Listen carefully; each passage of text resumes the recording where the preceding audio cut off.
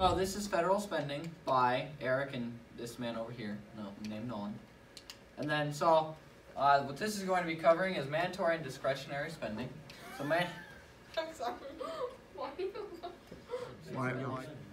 Okay, so this is mandatory and discretionary spending. So, mandatory spending is money that Congress is mandated or required by existing laws to spend on certain programs, like highway or interstate construction. They're required to work on those and keep them maintained with the federal taxes because, yeah, it's a law.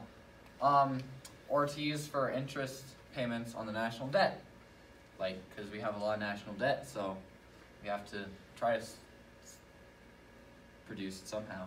And then discretionary spending is spending about which lawmakers are free to make choices. It's like in Sydney, how they're spending money on the state like highway building over here.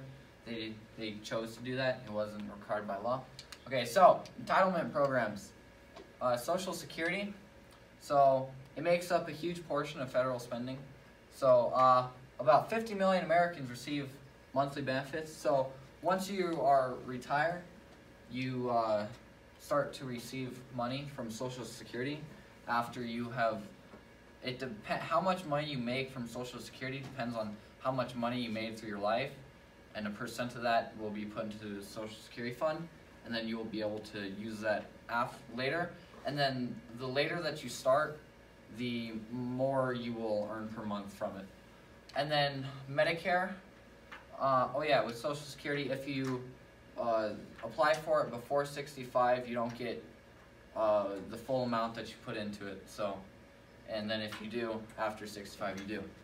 And then Medicare, it serves about 42 million people, most over 65 years old, funded by taxes, withheld from people's paychecks, and used to pay for hospital care and cost physicians.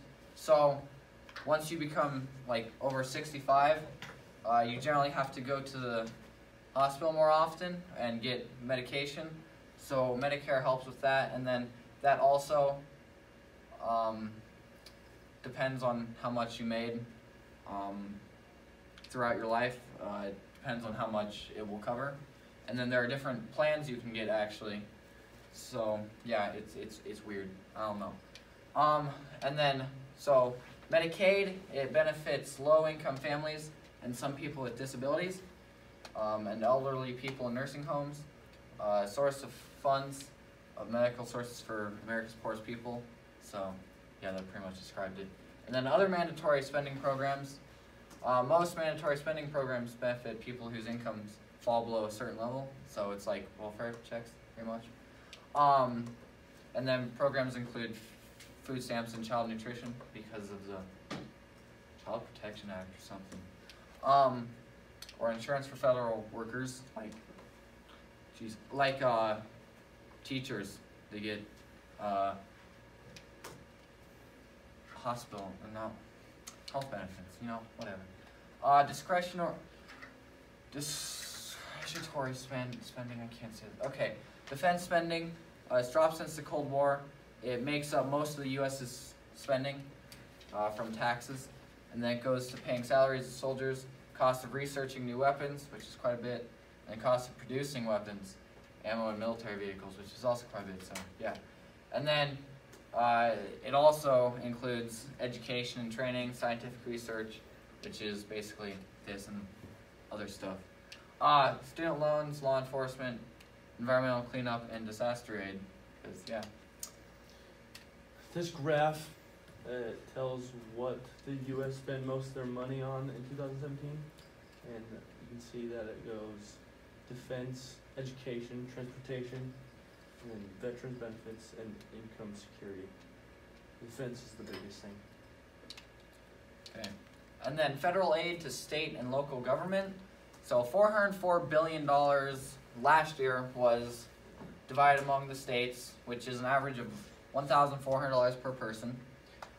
States rely on federal aid for the most part because they only have a few state taxes, so they don't make that much money from that.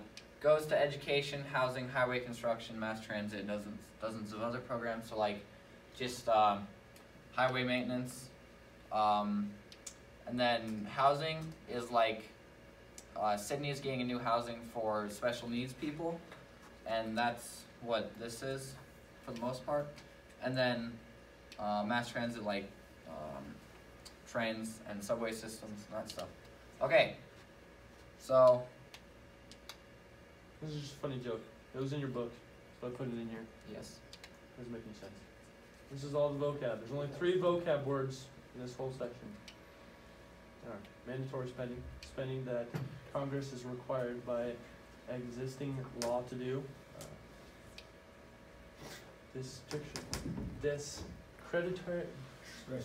Discretionary spending. Spending about which Congress is free to make choices. Entitlement. Social welfare program that people are entitled to benefit from if they meet certain eligibility requirements.